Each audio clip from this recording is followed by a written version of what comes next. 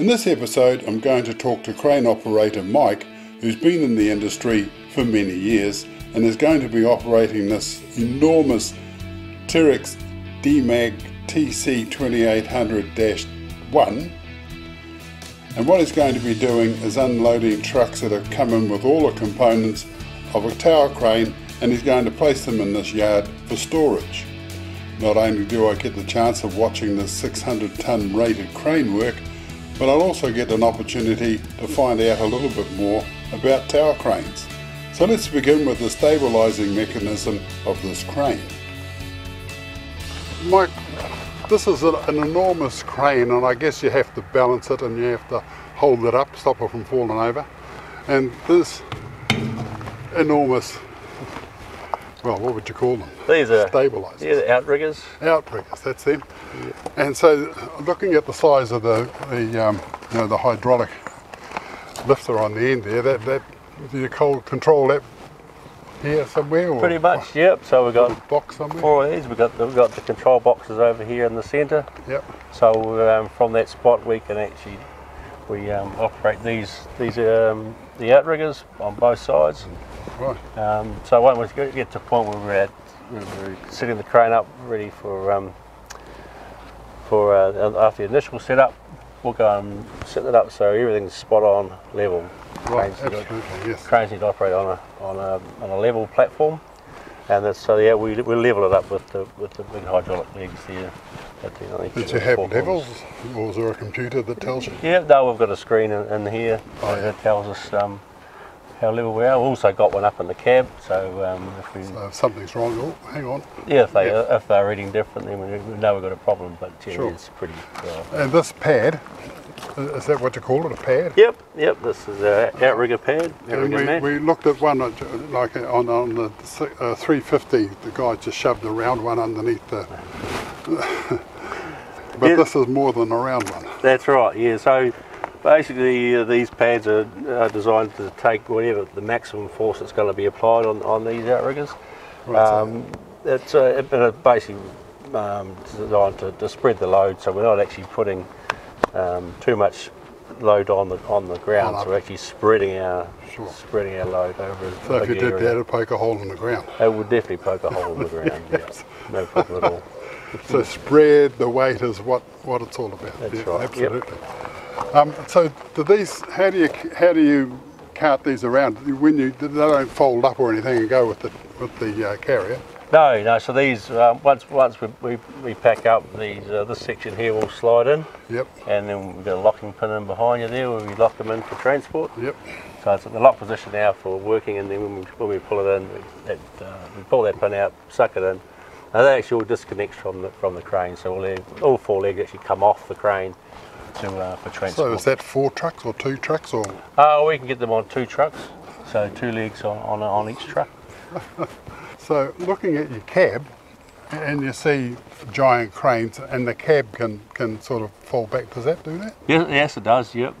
Oh, okay. But I like to keep it sort of really fat.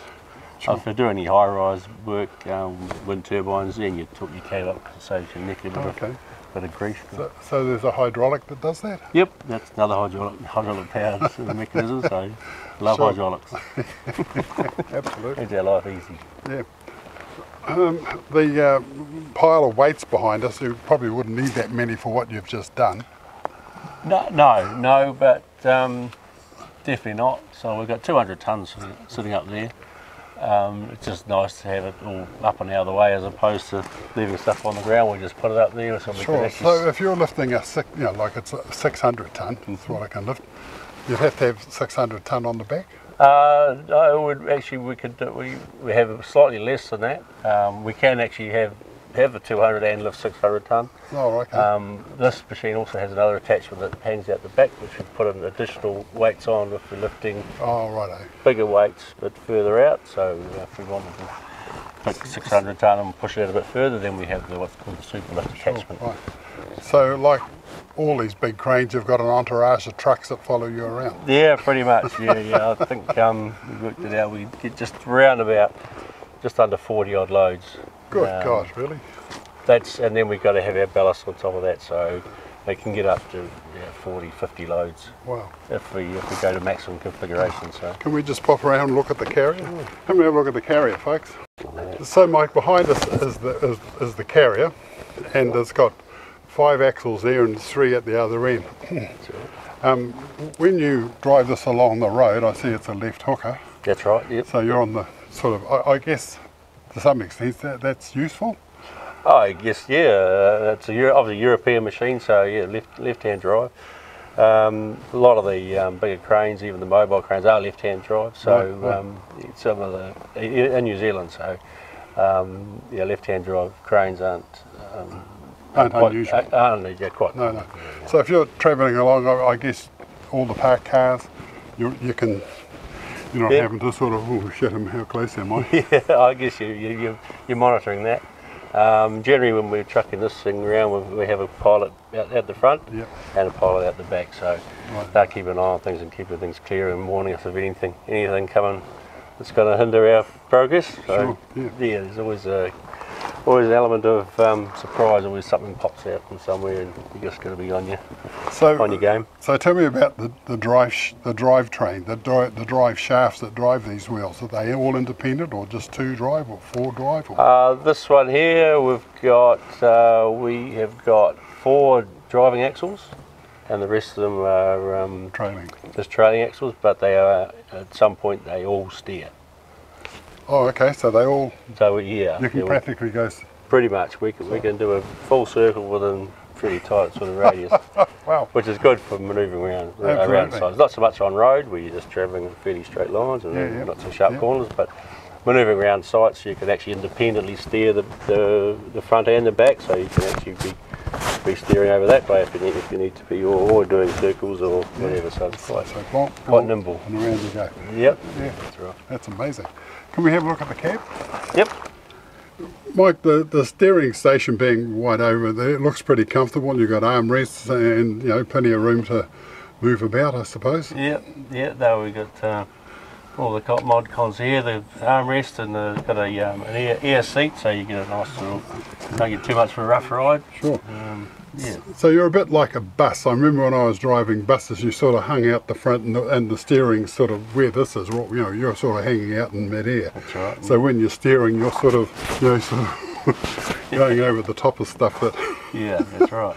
Yep. Yeah. So the basic controls. Do you have to connect this to the crane, or is the crane independent? The crane is independent. There is a certain bit of power. Connects them both, but nothing for road travel or crane operation.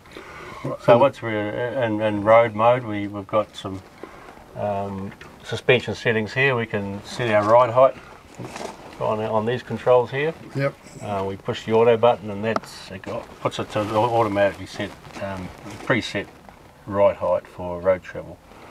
And if we're getting into a bit of rough ground, or usually on sites, we can set them independently too. So raise ourselves higher if we need to, or lower, or whatever. So we've got fairly good control of our suspension through that area here.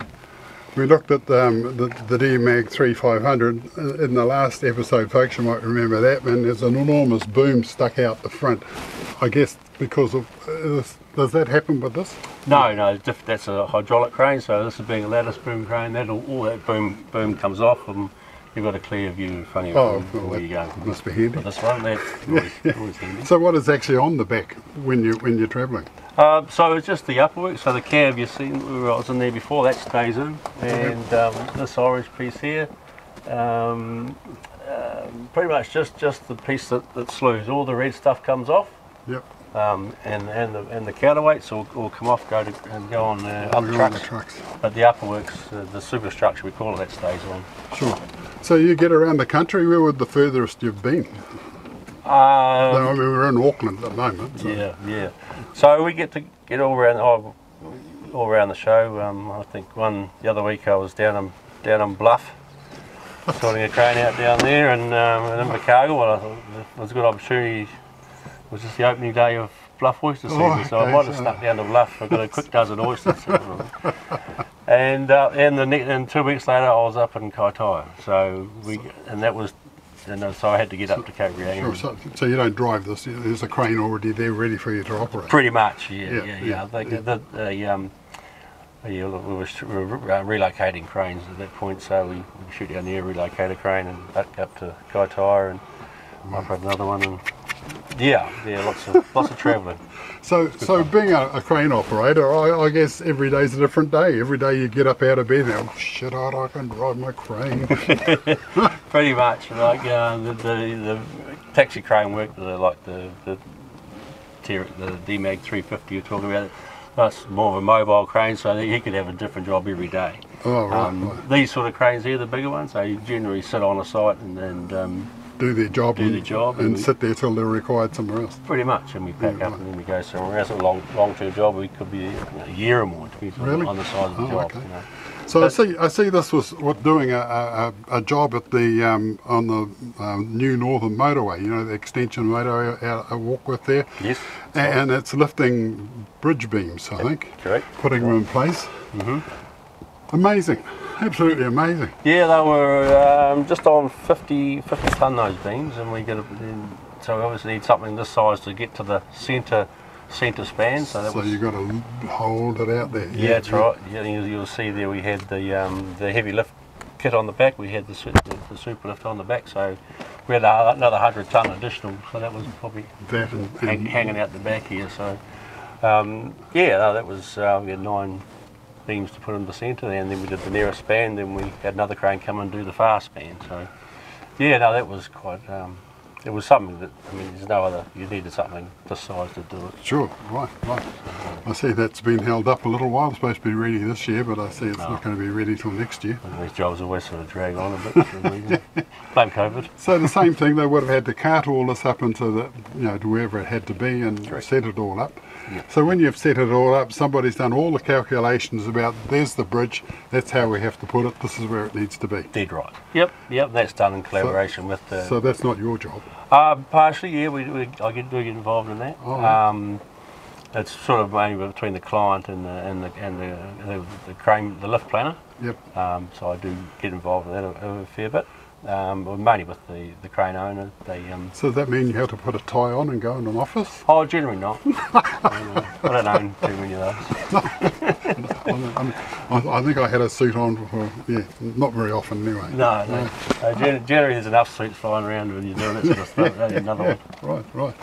But putting that out, because it's so weighted, when you've gone out to the full extension, nothing's doing anything it shouldn't. No, if all the planning's done right, nothing should. It all should go as per plan. There's no. Yeah.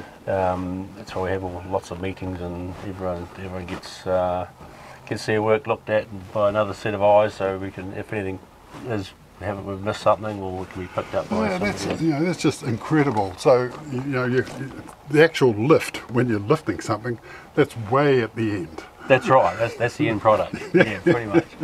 Yeah. Then of course once all the lifting's done, then you've got to pack it all up and get going again. And move it away. Well, that's amazing. So tell me, would you do all this again if you had your time over? Oh, I couldn't think of too many other jobs that I was doing. Fair enough. Maybe fishing. Fishing, yeah.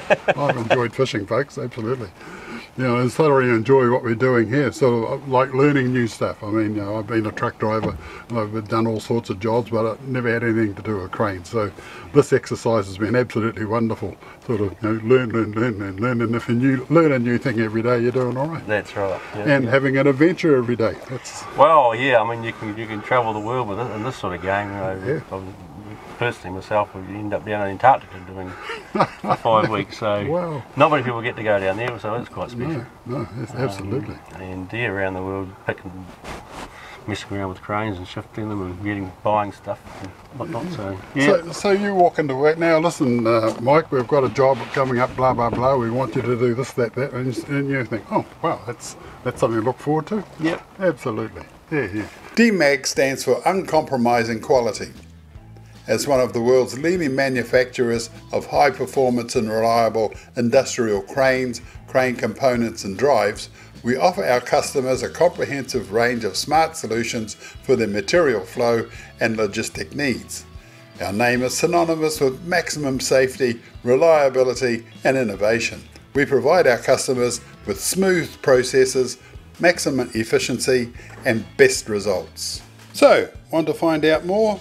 Just call Pollock Crane on 0800 Pollock Crane or check out their webpage www.pollockcrane.co.nz.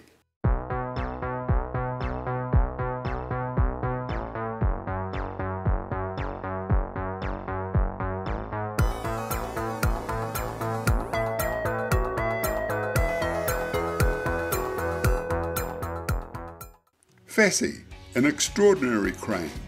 So if you need a crane fitted to your truck, either behind the cab or on the back, then Fassi is the crane you need. Fassi can load your truck and trailer as well as unload them. A versatile crane that saves time and money. So to find out about getting your Fassi crane, just call Pollock Crane on 0800 Pollock Crane or check out their webpage at www.pollockcrane.co.nz. Mike, I'm sitting in your cabin and I've got a joystick on my left hand and two joysticks on my right hand and a whole bunch of switches, and there's a computer sitting in front of me. And I can see up, I can see out, but I can't see down. On the floor there's a couple of pedals, and on the outside looks like a couple of the old dip switches we used to have back in the cars. Yeah, so one of those switches is a horn, so you can toot out and let people know you're doing something. That's your pedal there is your foot throttle. Yeah, oh yeah. Okay, that one there is a slew damper, so if we're slewing around, that's actually like a slewing brake. If needed, we can have it in a free slew operation. So that's just basically a foot brake for that. Yep. And then the other switch on to the left there is just an override switch for when we when we're rigging the machine, and it's not normally used for when we're operating, but it's mainly override. And so looking here, I've got a left-hand joystick. What happens so there? Our left-hand joystick is if we're going if we want to turn the superstructure to the left, so that's left. You push away from the left, that's a slew left. Yep. So that'll turn around to your left, and then back to the right, we'll go the other way. Yep. This model here, if we go push the lever forward, that takes our boom down. It increases our radius, so that's our boom down function. So forward drops the boom. Boom down, yep. Slews to the left, slews to the right. And if I pull it backwards, it lifts it back up again. Boom up again. And the little red button on the top is a vibrator? That's actually a speed adjustment. So we can actually change our speed on our screen, and we just need to activate whatever function we want to, and we're going to slow the function up, or speed it up, or slow it down. We do it by just pressing that either way. Right, we go from 0 to 100%. Wow. And then we come over to the left. I've got two joysticks. Do they go? No, they don't go sideways, so they obviously just go backwards and forwards. Yep, so we can run two winches in this machine. The one closest to you is what we call a hoist 1. Yep. So that's what we're running now, just the one hoist. So forward is down for that function, forward down, and if you want to go up, we just pull that backwards. Yep. And if we're running a second hoist, we'd do the same with the opposite. So you just push them both? If we had a second hoist in there, we'll use the far one to run the second hoist. Oh, okay. Right, so they're both independent of each other? Yes, but then if we're running two hoists and synchronised, we have a synchronising option on the screen, and then one lever will do both. We'll run both hoists. Right. And I see when you're doing this, everything's all lovely and slow. That's the idea. I think so you can feather this to how fast you want it. Yeah, right. Yeah, I think it's probably nothing worse than the guy out there having to chase chains around swinging around his head. Right. It's not a good thing. So keep things nice and steady, nice and smooth. No jerky functions, and it makes the job a lot easier. Sure. And I see you've got a little light here. That just do you work at night by chance? Yeah, we do a bit of night work. We've got our own bit of lighting on board here around the cabin. Yep. Obviously we need the illumination in the cab as well, so yeah, let's just keep it on. We can check out our And do you have a headphone mic system, or do you have to actually sort of pick something up and go 10-4? Yeah, no, I just have the radio down to your right there on the at the moment, yep. so we just use that and we just clip it to ourselves. Yeah. Okay, well that's pretty simple, folks. And everything that you need to know is sitting in front of you. I see you had this little pen. Or was that a little, if you were touching stuff with the pen? That's right, yeah, so they are touch screens, but instead of using your dirty fingers to go on the screen, you go just down the use end. Yeah. So it turns things on and off and keeps your screens in order, because they're probably about maybe $20,000 for a screen, so we try and keep them tidy. $40,000 sitting in front of me here, and we haven't even got a crane yet. Rough number, that's ballpark figure, yeah.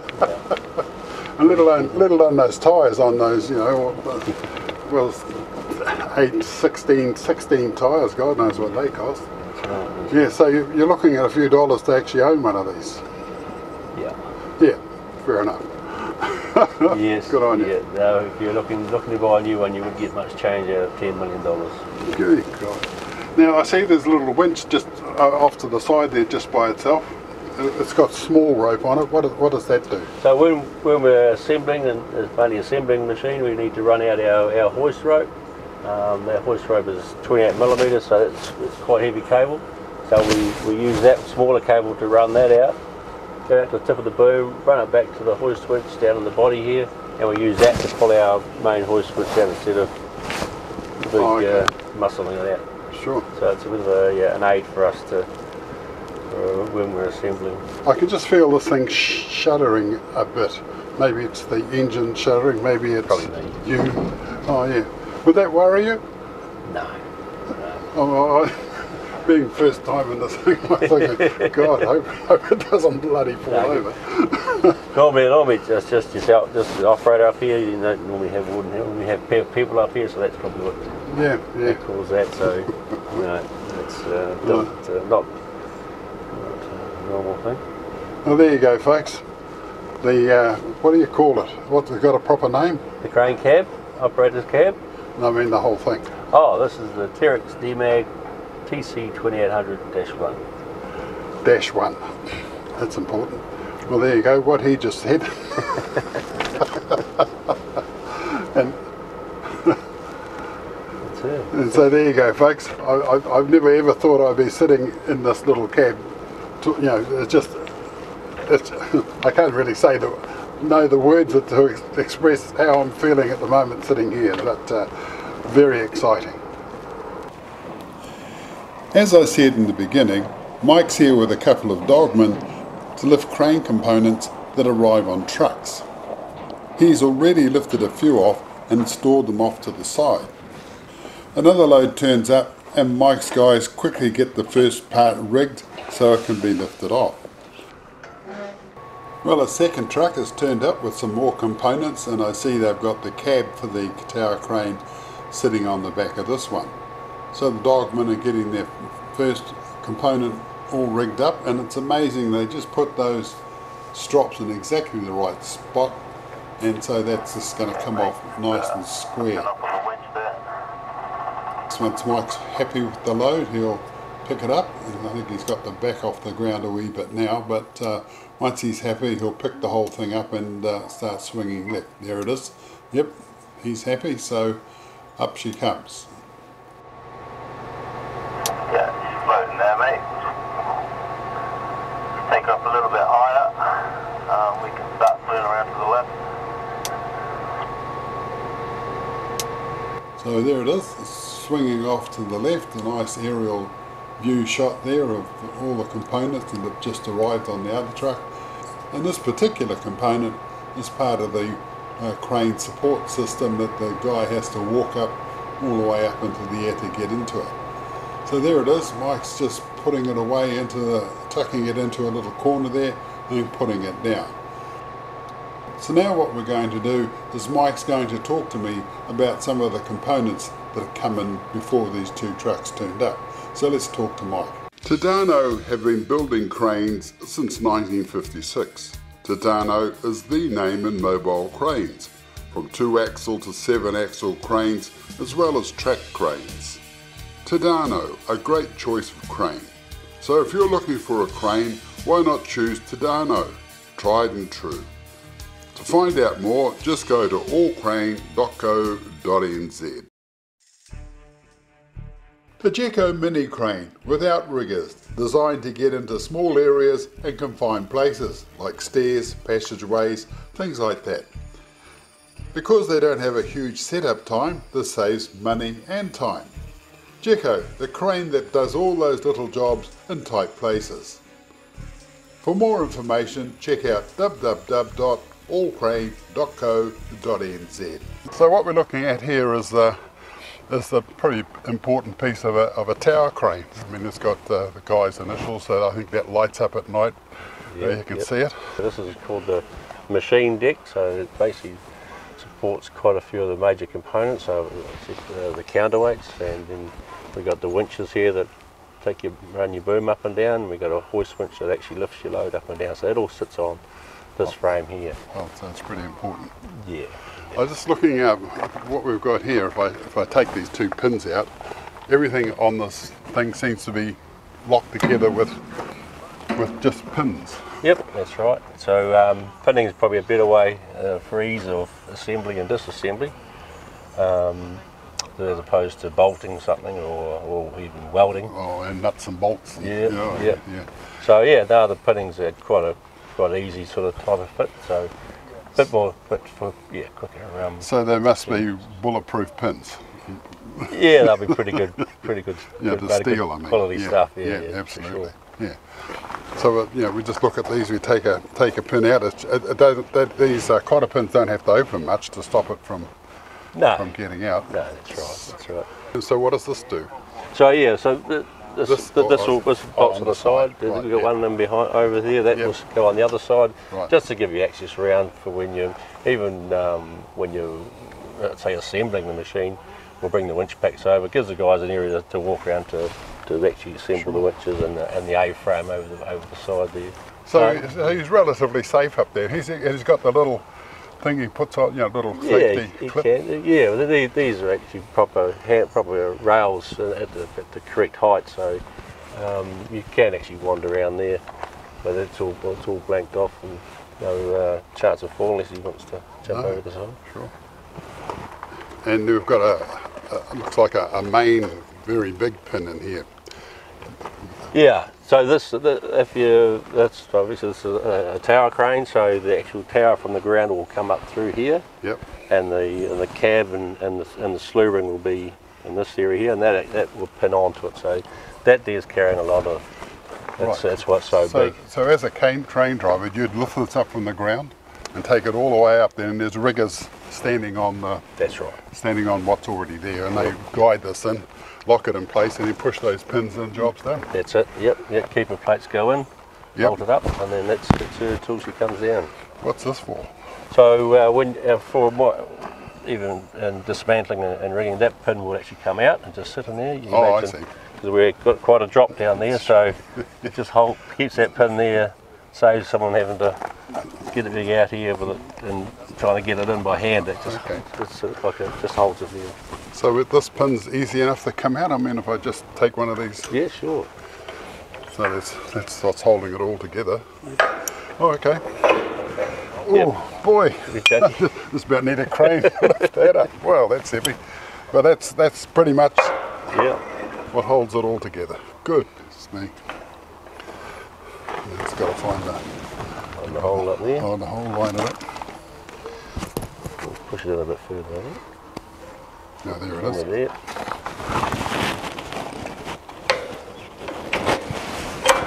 Yep, all made to come apart pretty easy and go back together pretty easy. Wow.